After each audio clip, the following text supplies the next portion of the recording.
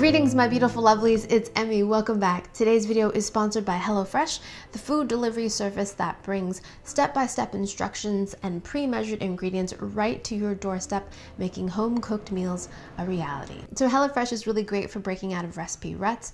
Every week you have over 20 different chef-curated seasonal recipes to choose from, and this week my family really enjoyed the Trattoria veggie panini. So HelloFresh is really flexible. You can change your delivery dates, you can skip a week if you like, and you can add additions like garlic bread and cookie dough. HelloFresh meals begin at $5.66 per serving, so get started with 8 free meals. That's $80 off your first month of HelloFresh by heading over to HelloFresh.com and using the code emmymade8. Big thanks to HelloFresh for sponsoring this video. Now today, I'm going to be tasting something I've never tasted before, and is Yaupon Tea. Now I had never heard of this before until lovely Travis got in touch with me and told me about it. So Yaupon is the only caffeinated plant in North America. I didn't even know we had caffeinated plants in North America, but apparently Yaupon, which is actually a holly, has natural forms of caffeine in it. It's actually related to yerba mate, which is found in South America, which is also a holly plant. The scientific name for Yaupon is Ilex vomitoria. Vomitoria meaning to induce vomiting, which is actually not true. What the settlers might have actually witnessed was a ritual in which fasting was involved and very, very large amounts of Yaupon was consumed in a ritual practice. So Yaupon itself, just consumed as a tea, will not create any kind of vomiting.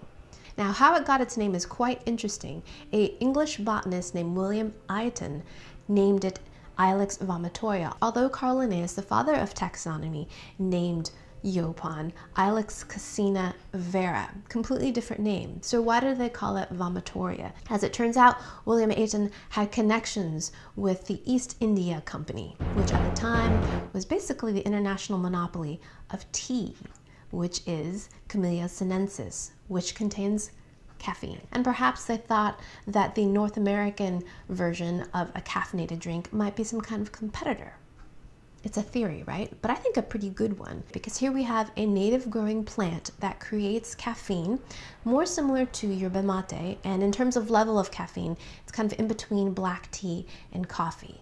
And it tastes good. It's easy to grow. So let's just get rid of the competition and give it this name that's scary. So today, thanks to Travis and his mom, Lisa picked the Yaupon tea for me and sent it to me. So thank you guys both so much for bringing this to my attention. I had never heard of it before.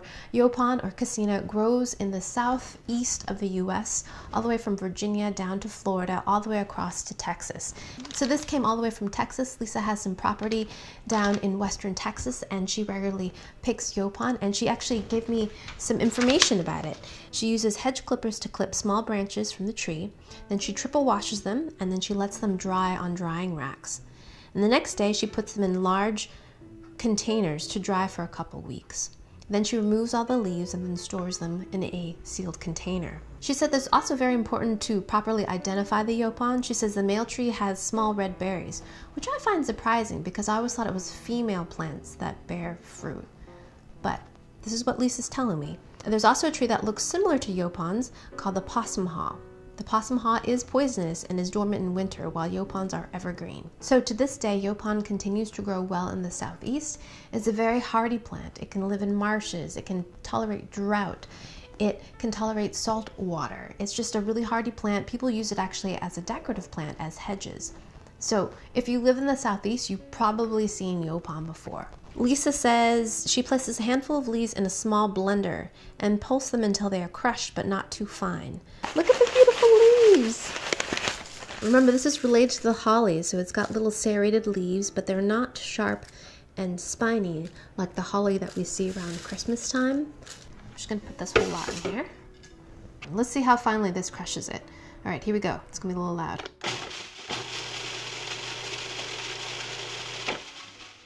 It's crushed up, but it's not too fine. This water is set at 200 degrees, which is the same temperature as black tea. So how does Yaupon tea fit into the history of the Civil War? So as the war progressed, things like coffee and tea were becoming increasingly difficult to get due to northern blockades. So many soldiers resorted to Yaupon tea, which was something that was readily available.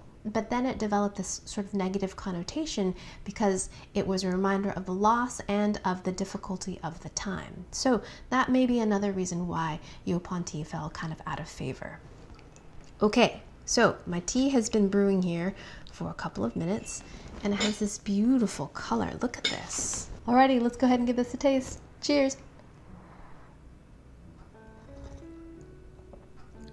Oh, it's very nice.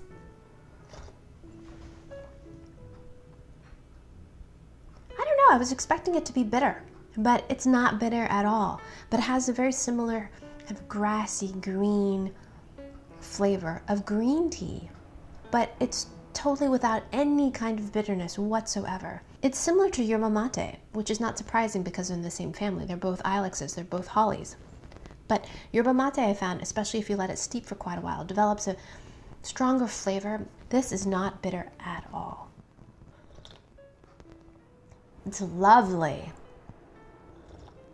And in terms of being a delivery mechanism for caffeine, this is much lighter and refreshing than, say, something like coffee, which is more heavy-bodied and thicker in texture and in flavor and in terms of that kind of tannicky bitterness.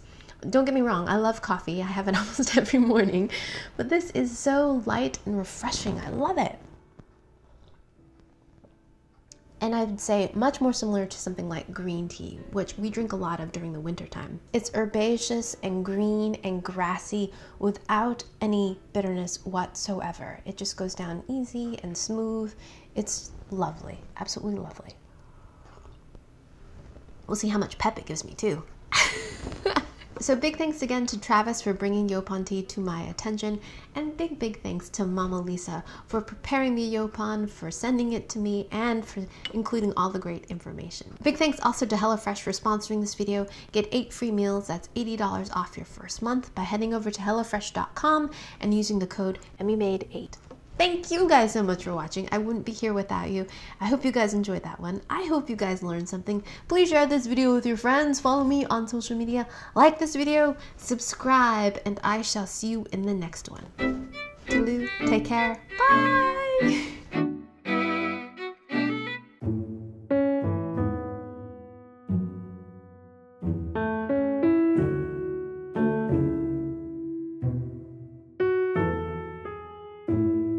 Where's my cookie? I need a cookie to dip in my tea.